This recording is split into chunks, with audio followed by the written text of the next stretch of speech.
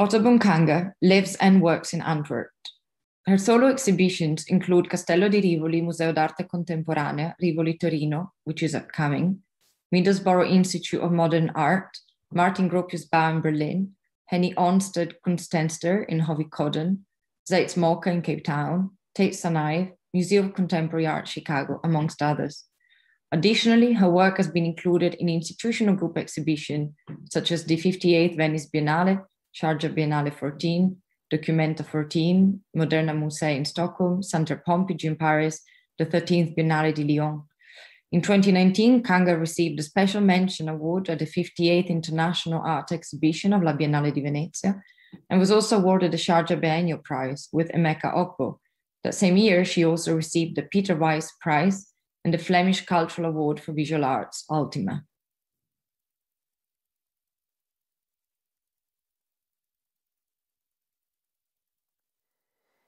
Hello, Otto, how are you? Hi, Caroline. I'm very well. And you, how are you? You look good. I'm fine. I'm as you can see, appearing and disappearing because of how the light falls with the digital background. And you have a very interesting background, I think, that you chose, which contrasts highly with the pattern that I chose and we chose for this program, Digital PTSD. Maybe we could start this conversation with asking you about that very intriguing background. It's actually quite funny because the background actually works perfectly well with Claudia Conte's background. The lines kind of flow, and she talks about after nature. And kind of like renders it almost to lines. And with this work, actually, it's a photographic work I took in the dead fly in Namibia. And it's actually a microscopic image. I zoomed in, it's almost a macro. I zoomed into this dried sand, and it's really a small patch, and you wouldn't notice it when you walk, but as you walk, you see that there are layers of dried sand that create another kind of landscape. And so when I took this picture, I didn't realize how the image was quite impactful for my work. And later when I got back home and I was looking at the image, and it just blew me, you know, took me into other worlds. And I was looking at it, I could be in Mars, I could be on Earth, I could be anywhere. But it just shows the kind of power that the landscape leaves, or how things are designed within a landscape.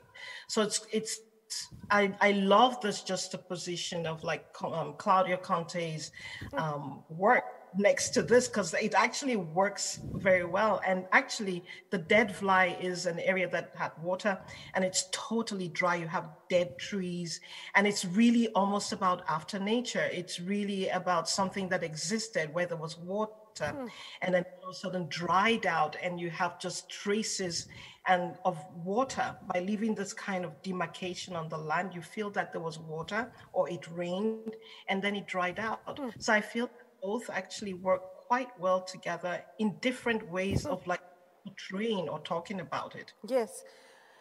Now that introduction of yours right now is such that it appears, or it could appear at first glance, that inviting you to discuss the digital, or the potential digital trauma, or the trauma of the digital revolution is absurd. Because your work seems very far from this investigation. I mean, earlier today, we spoke with Ed Atkins, whose entire oeuvre is made, except for some drawings and paintings that he's made, on his laptop. And, or Janet Cardiff and George Burst Miller, who basically anticipated augmented reality with their audio and video walks 20 years ago. So in this case, we however wish to invite you precisely because of this seemingly very strong distance and contrast with the digital revolution, And I want to know why you accepted to be on a Zoom conversation about the excess of digital life. I mean, how does that segue into your interests or disinterests? Sorry. Yeah, I wouldn't say that one is, I'm separate from it. You know, when I think of leaving Nigeria, moving into Europe, and, you know, in the 90s, when I came to Europe and I was studying in Paris, the only way of communication with family and being in contact with friends or people was through the letter and through the telephone. And what it's done over time is having that possibility of communication and of also being, how do you say, feeling that you are in another place at the same time, listening to the evolution of language, the evolution of food, people, through the digital means. I think that has also influenced the work. So we can't say that we're separate from it. We are constantly connected to it, especially when you're in the diaspora and you have family elsewhere. And that connection allows you to also understand the world in its complexity. And I think in my work, it might not manifest directly with, a work that is looking at AI or working with game engines or things like that. But my interest in it is also very important to understand how the world functions and how energy is transferred from one material into another, how labor is sometimes invisible, and that is invisible also with digital platforms, but also how this digital platforms also allow for connectivity and understanding of other places. But I think the management of working with this kind of platforms also comes with understanding how it works and also how to take care of the way that you work with it, or the way that, or to understand the materials that make it possible for us to even have this communication in the first place, and what that is doing to other certain localities in the world. So, are you referring to the materials that are used in the hardware, from copper to various materials that become our computers and laptops and iPads and iPods and cell phones? Are you referring to the invisible labor and the exploitation of minerals and things in the world that people don't think about, or the ecological concerns with the, for example, the use of an enormous amount of energy to cool down the technologies? Is that what you're talking about? Everything. We cannot separate one from the other. We cannot separate the fact that, you know, we are using this material. We have our phones, we have our computers, we have electricity, we have all these things that demand a certain amount of material. And where are those materials coming from? And also to talk about the invisibility of the labors that are behind the possibility of this working, of multiple things being constantly in function, 24 hours, 7 days a week. What does that mean? It also talks about, I mean, it shows actually the kind of, at the same time opening certain kind of connectivities, but at the same time shutting down the possibility of visibilities of places of extraction.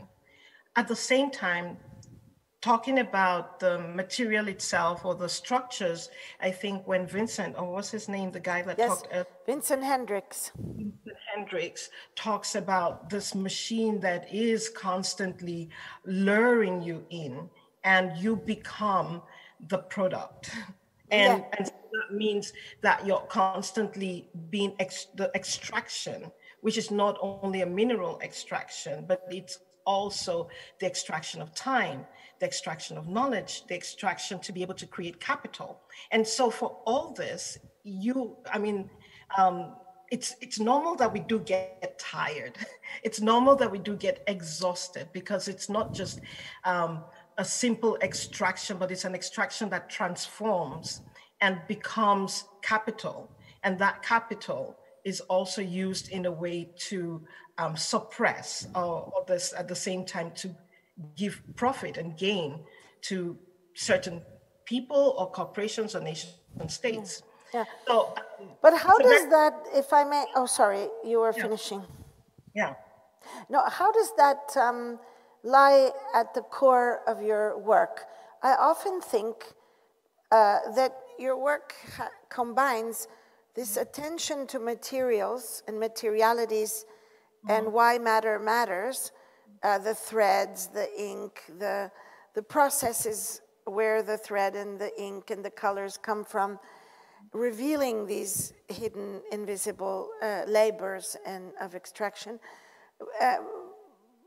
valuing material as if they were the body of the world and the body of people. But at the same time, the images that are drawn often have these lines that are connecting one thing to another. And I've always thought that these lines had something to do with a visualization of our culture of connectivity also. So I wanted to know how this discussion that we're having turns into your art. I mean, or does it? Or does it have nothing to do with why you make work? Oh, I think everything does really has to do with it, because when you move from one place to another, and I've had the privilege to be in different parts of the world, or to be in Bangladesh, and being in Bangladesh, and you see the brick and the brick structures, and you can imagine yourself seeing, let's say, the factories in Tilburg in the Netherlands that have these engines of the 19th century. So you're moving constantly in space, being in the future, being in the present, and being in the past.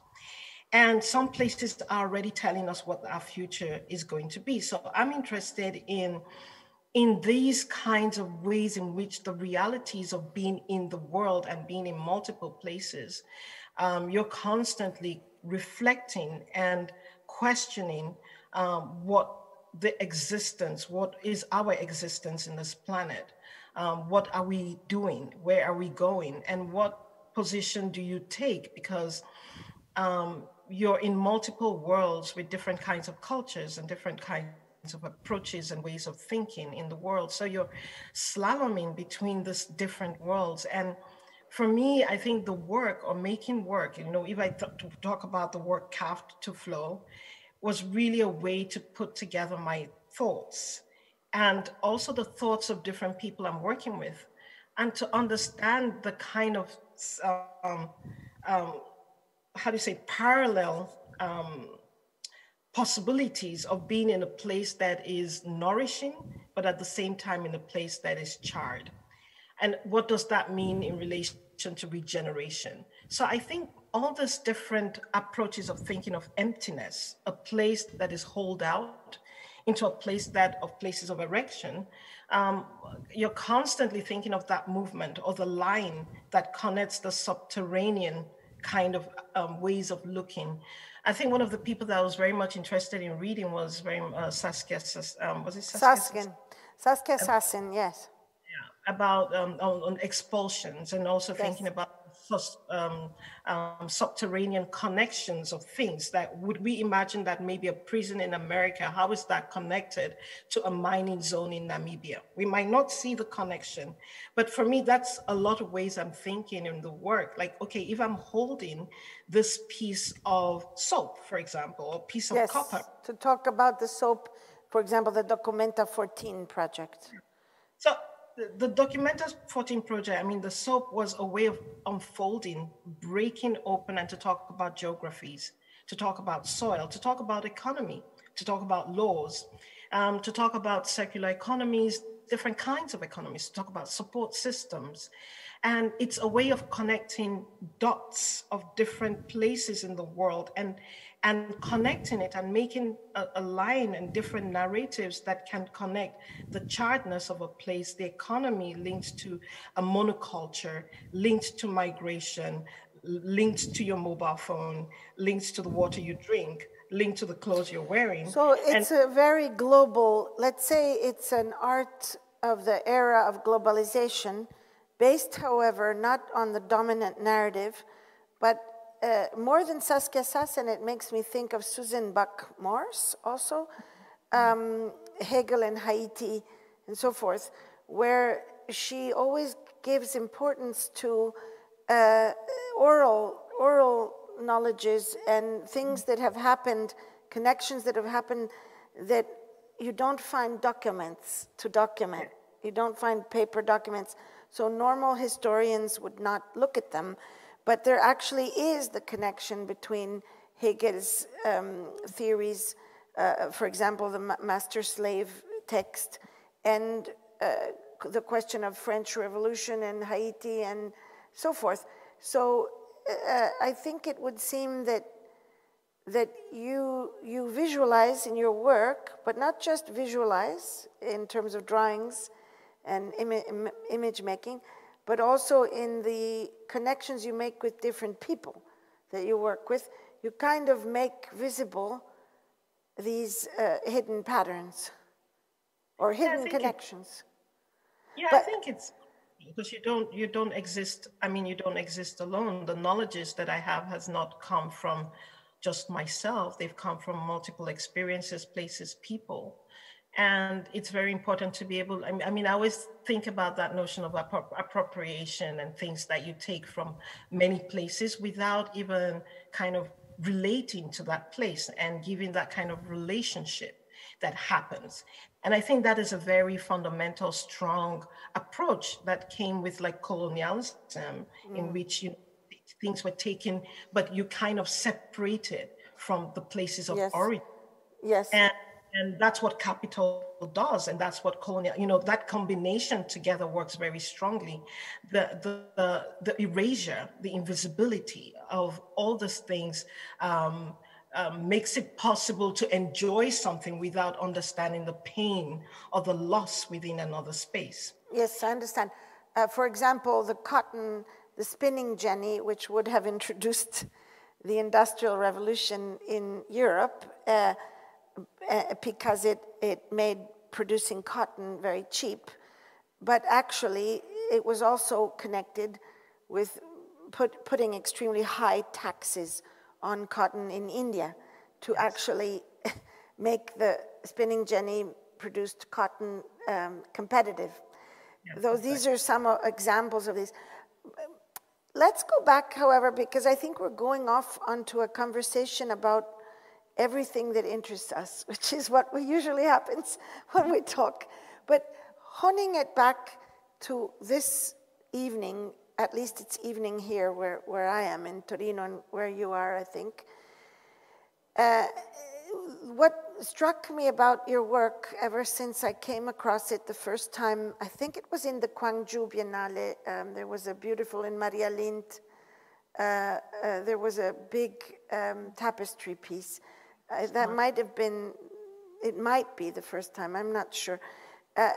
What really always strikes everyone about your work is the attention to materials and the transformation of materials, which connects with Torino because of Arte Povera.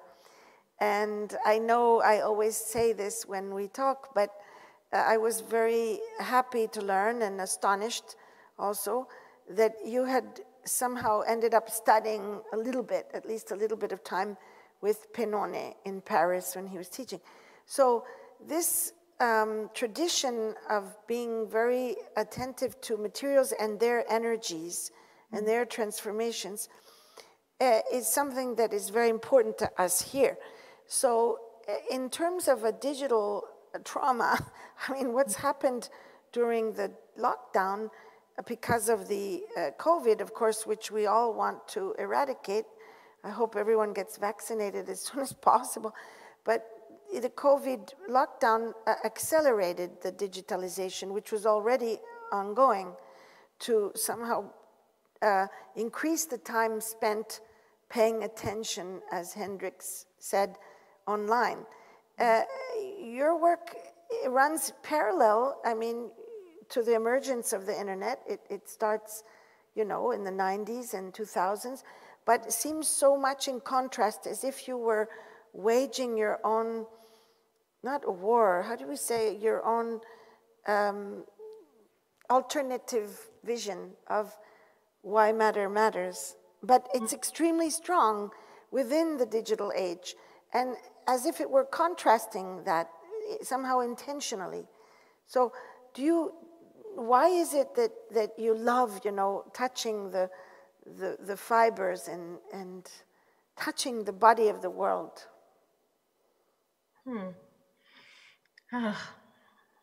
I think we're still made of flesh. We're still made of blood. We still die. We still have, you know, things that remind us of our own physicality, no matter what. Even with this crisis, we are still reminded that we can be between life and death. That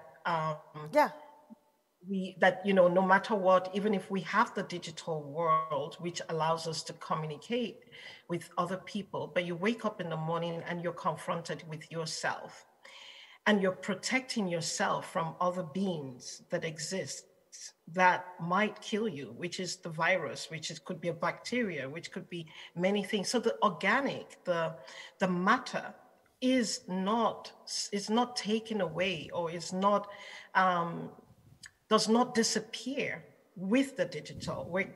And I think it was interesting listening to Vincent, because he says we touch our face and our bodies over 26,000 times a day. You know, like we're constantly reminded of this thing through life and through death. And we forget, or we try to believe that we're beyond, but we're just human beings that are slowly decaying. And I'm interested in that place that, you know, technology evolves. And with that evolution, we don't know what we're going to get in the future. But at the same time, I also see the fragility of the technologies we have, because they're connected to servers, they're connected to electricity. And we have the other side of life, which is hurricanes, tornadoes, floods, all kinds of things that render that technology extremely fragile. So we build all the server domes, all this, you know, storage houses where we store all these things. But at the same time, you see how fragile with Fukushima, with, you know, so constantly between this world of thinking of places of fragility, and that fragility is constantly inherent in the places we live. But I think, you know, when I read also someone like, from Cleopatra to, what's her name again, that writes about the Dionysian, the part which is very much linked with the female, with the part that is not understandable. And then thinking about the Polonian side, which wants to control and which wants to, so we're in this world of clashes of matter, and on the other side of the control of matter. And I'm interested in that, to be able to understand that we are extremely fragile within this kind of arrogance of a world that we feel we can control, but at the same time, by just pulling the plug, which is off, the planes, the computers, you know, everything just can't switch off in 1 second. In 1 second, by pulling a plug. That simple. So how do you see the future? How do you imagine it? I think for me, the way I see the future is that, you know, we like, you know, when I'm thinking about this thing of the addiction towards digital world, our computers, our phones, all this kind of things. But I'm also thinking that the thing that can actually get us and finish us off, in a way, is not actually this part of, you know, our phones and being mentally ill or all that, but it's this collective microorganisms that are invisible, that are entering into multiple places. And you mean the viruses, for example? Bacteria. I mean, even the trees, like in forests, they're having problems with forests because the amount of bacteria or the kind of leeches and all kinds of things that are growing are killing a lot of trees at one go. And so the technology is to find ways in which we can make sure that the trees are more resistant. Yeah, but we're not able. I mean, look in the Lecce, in the Puglia, in Italy, almost all the olive trees have died. Almost all of them, and it's a terrible disease that moves. And with all the technology and all the big data and analysis, nobody seems to be able to save the olive trees. Yeah, because I think by design and design of the places where we invest in economy, invest in energy, invest in capital, is completely in thinking that technology, or like thinking that this is the only place that can actually shift our future. The way you would read things in economic forum or in all the, it's about the new technology is the thing that is going to save us. It does save us partially, but the core of where things should be invested in is not being invested in. So you mean it's in ecological issues around the balance between the organisms is not being taken care of? I think it's the ecological, it's linked with the ecological, and that ecological can live in symbiosis with the technological. It's not one or the other. Of course. Well, that's what Dana Haraway has always stated, of course. But it depends what we want. I mean, the forces that shape the world and the economy, it depends where they're going to move. I mean, in what directions as well. Yeah, but I think the way I see it, you asked me about how I see the future. The way I see it, it might be a hard line, or I see there are beautiful things that will happen. There are younger generations that will have a faster pace of understanding how to deal with this world. But at the same time, I'm looking at regions that do not have, that have been decimated by extractions, that have been, that are bearing the grunt of different industrial to, digital kind of explorations that have happened. And many of those places in the world do not have the kind of resources to be able to cope with the imbalance that is happening. So I don't believe everybody will have the same kind of future. Some futures will be better than others, and some will be, Yeah. Well, okay. Before we end, maybe it could be nice to understand what you're talking about in relation to one piece that we're making, which is that you're making, which is a big, let's say, installation or landscape or alternative geography in the horizontal and on the floor of the Castello di Rivoli. If we could connect somehow what we're talking about with what you're doing, that would be very interesting, because there are ropes that travel through the galleries, and they're very special, and they connect rugs, and the rugs have certain images, and they're objects and things. And I've always seen your description of these objects as somehow a kind of gym to recover embodied experience after the pandemic.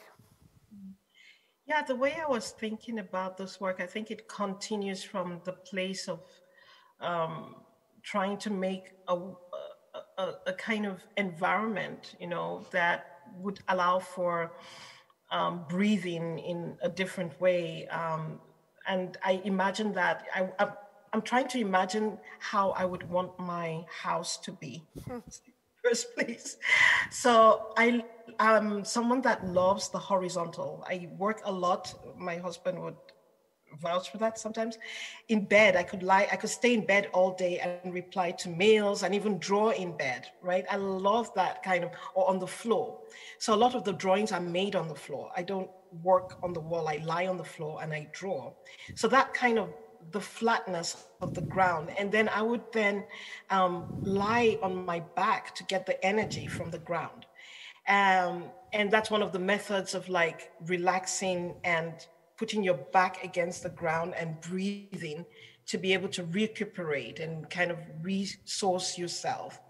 And the best would be on soil itself, just lying on soil.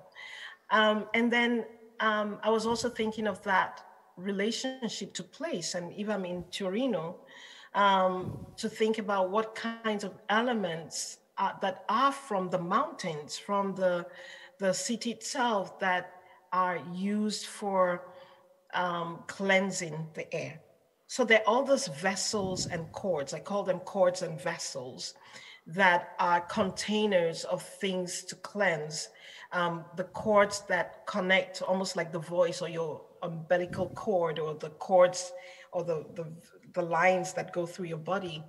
So I'm thinking of it in that way, as something that you can experience. You could bend down, the body shifts into a position of bending down to the floor. So not constantly being in that horizontal, but lying, bending. So it's really engaging the body in a way that is more performative somehow. And so I was thinking of something that is, more, how do you say, that is not trying to look at the world from that dark place, but create a work that I can slip in and relax in and offer that to people that come through that exhibition. A place where the brain relaxes, where the body shifts its perception, because we've been so much, well, maybe I'll talk for myself because I don't know about many people go for walks and all that. But I've been a lot on the computer, working in my studio, dealing with family calls, Nigeria, like friends. So I'm a lot on long distance conversations because of where my love lies, or where my family lies, and where people that I care about lie. And so that kind of missing something that can make you relax or find, that the tension goes down, was important to make a work that connects to that. Fantastic. So basically, we're going to lie down in your exhibition that will open in September. So the healing of if there is any digital PTSD of being on Zoom too much, is not sitting. It's interesting because when I talk to people who work in jobs that have a lot to do with digital, they say, sit down and work. That's their expression. In the past, we would say, get up and work. And now sit down and work, as if just sitting there and typing. So now you're saying, lie down and relax. It's very interesting, very, very interesting, very radical. So thank you so much. I mean, radical in the good sense. Radice comes from Latin. It means the root, the roots of the tree. So, okay. Yes. So thank you so much for being with us.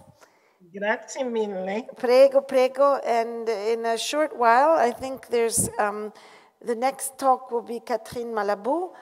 And then we'll end with Tabitha Rezaïr's incredible relaxation program that she's prepared for us to end the evening. Okay. Ciao.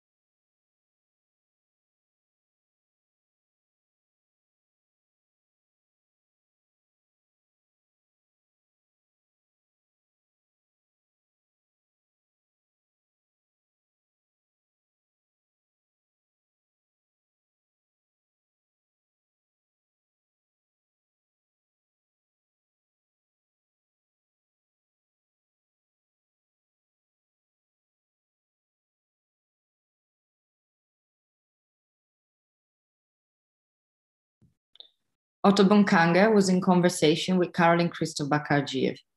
Nkanga's practice reads the world on material terms, mapping out how the body fits into a shared earthly narrative.